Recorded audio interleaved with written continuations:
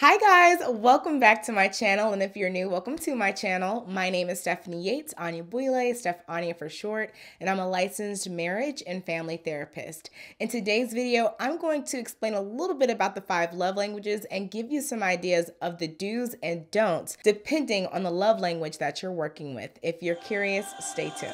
What's on your mind? Okay guys, so the 5 love languages is something that some of us are extremely familiar with, and more I'm finding out that some people have literally never heard of this before. So I'm going to briefly talk about what the 5 love languages are.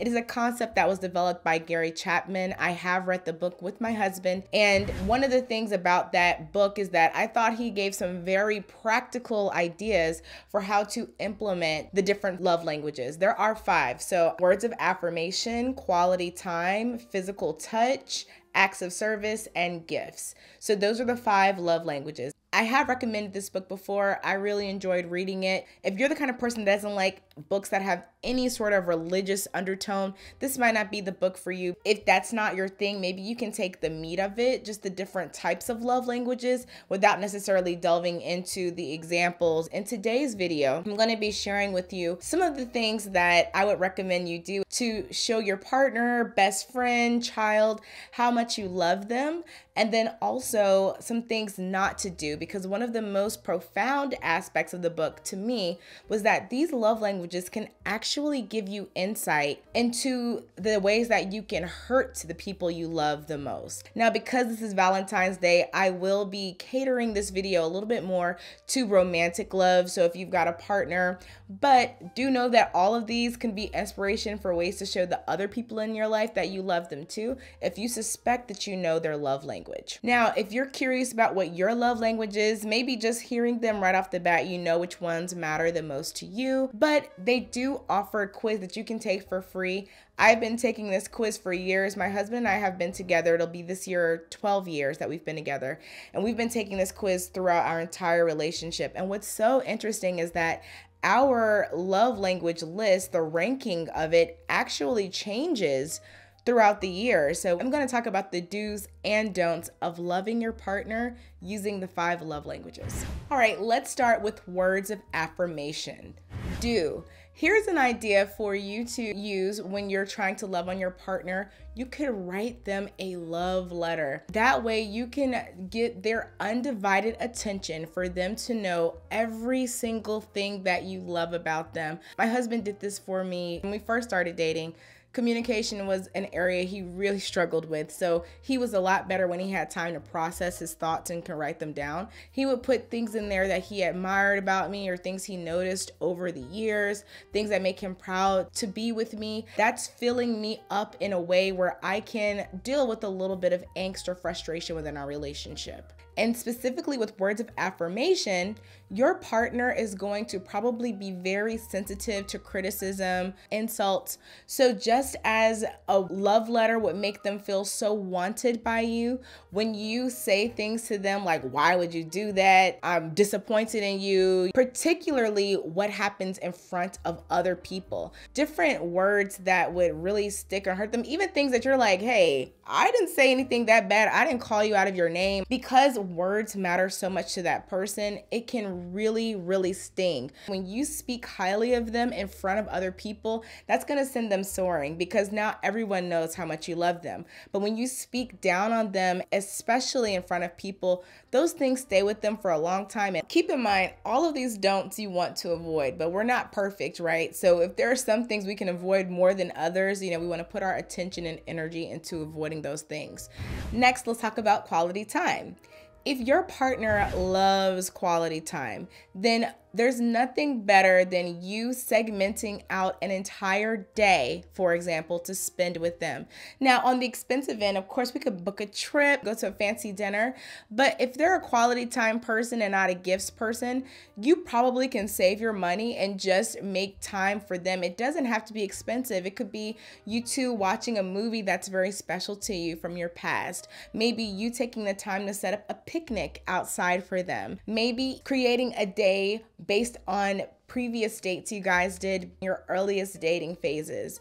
Quality time is all about that intentional time spent with your partner. What are the don'ts of quality time? If your partner is a person who really enjoys quality time, one of the worst things you can do is promise them time and then take it away. If your partner is a person who loves quality time, you really need to be careful about your calendar. You don't want to double book. You don't want to make this person feel like you're not considering them. You get them excited that you're going to come home at this time, or you can't wait for you guys to cuddle, and then you get there and you just either go straight to sleep, or you say, oh, sorry, I have to stay late at work. To you, it might not be a big deal, right? Because you're thinking, hey, I'm here, we live together, or I'm with you all the time. But to them, they're thinking, hey, I feel rejected. I'm not a priority in your life. So those are some of the do's and don'ts for quality time. All right, next, let's talk about physical touch. This one is interesting because a lot of people read physical touch and they think it's all about sex, but it's not all about sex.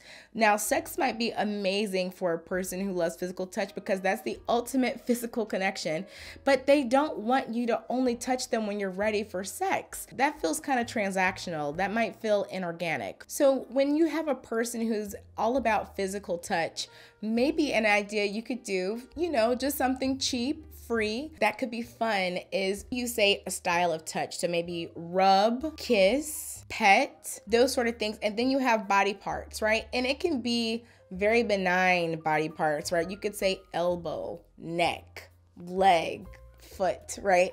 And you can, throughout the day, your partner, maybe they get 5 times to pull out of the raffle, and you'll do different things, maybe give them a massage or rub them, just making it fun where they don't know what touch is coming next, but what they know for sure is that there's going to be a physical connection between the two of you. Now, if your night ends in sex, great for both of you, right? But don't make that the goal. The goal is for your partner to feel like you want to touch them and be physically connected with them. Now, the don'ts for physical touch. You definitely want to make sure, if this is your partner's way of receiving love, that you are not physically rejecting them. And I see this all the time, especially in times when we're already frustrated with our partners. Sometimes it's tempting, if they're coming in for a hug or kiss, you turn your head away, you push them away, like, not right now, leave me alone, because you're trying to deal with the emotions that you're having. And for you, maybe it's not a big deal because you're like, hey, we can hug, we can kiss later. But that person might feel so rejected that what I see happening is a guard starts building. They don't feel as comfortable with you anymore. They don't trust you anymore. That even in a moment where you guys are frustrated, that they can come to you and still get a hug or get love, reassurance from you that things are going to be okay. So if your partner is a physical touch person, try your best, no matter what the mood, not to reject a physical touch. Now, that doesn't mean that you have to have sex with them, but those more intimate touches that are just small reassurances, small validation that the love is still there, like a hand on the shoulder or a pat on the back. If you're even needing a break from a tough argument, taking the time to just pat them and say like, hey, I'm going to take a few minutes to gather my thoughts and I'll come back to you. You want to be able to, even if it's hard with your pride, be able to provide them with that. Just letting them know, like, even though we are in a weird place right now, we are not disconnected physically. All right, the next one is my husband's number one love language, which is acts of service. Things you can do for an acts of service person to make them feel extra loved and special. Maybe there are a ton of chores. Acts of service people typically are busybodies. They're always trying to show everyone in their life that they love them by doing a bunch of different tasks for them. Maybe they're running to their mother's house to help with something, on the phone working with somebody to teach them something, washing clothes, washing dishes, helping with the kids. They might be very, very involved. So these people typically have a lot of tasks on their plate because this is how they let the people around them know that they love them.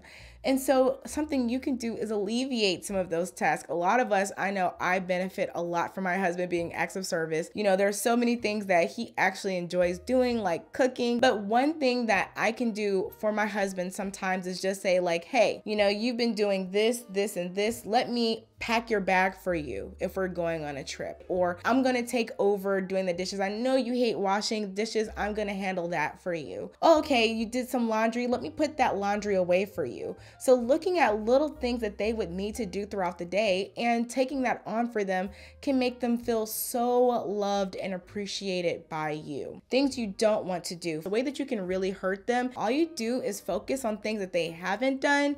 So you say, hey, you didn't even pick this up. You didn't. And all they're hearing is, what about the 10 other things I did today that you haven't even said thank you for? So with acts of service, it's really important for you to pay attention to the different things that they're doing, just so that they know that these love efforts they're making are not in vain. So be careful about pinpointing different things that you want to get done, especially if you haven't yet acknowledged the different things that they've already done. And lastly, let's talk about gifts. Now, the interesting thing about gifts is that a lot of times the people who actually have their top love language as gifts are really afraid or embarrassed to admit it. I hear a lot of people say, I'm not a gifts person, when in reality, based on my clients and the things that they're complaining about, it seems that they really are a gifts person. There is no shame in feeling loved through receiving or giving gifts. So don't assume that that's materialistic, because it doesn't even mean that you need expensive gifts. A lot of times it's just that feeling that a person has prioritized you so much that they are willing to spend their hard-earned money to make you feel that love.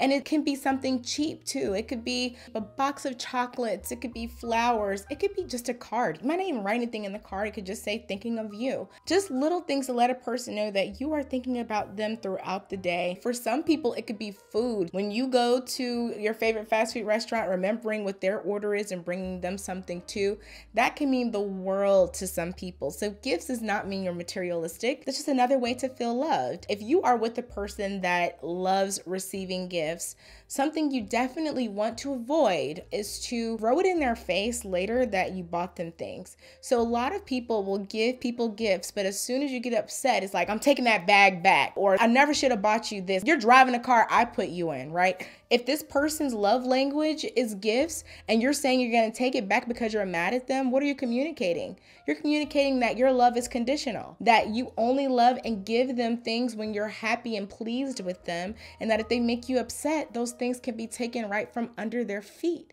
So you really want to be careful with the gifts person, that you're not throwing the gifts you get them in their face, because then the next time you get them something nice or extravagant or even small, they're going to wonder, what's the catch? So those are the 5 love languages, the do's and the don'ts. Hopefully you got some ideas and inspiration for ways you can make your partner feel loved, whether that be on Valentine's Day or any other day of the year.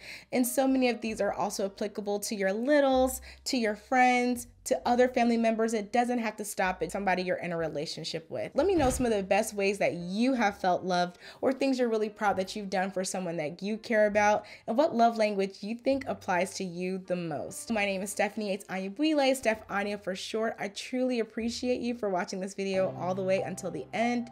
I ask that you subscribe to my channel, like this video, share it with a friend, share it with your partner, share it with anyone that you think might find it useful. I truly appreciate you. Thank you, thank you, thank you.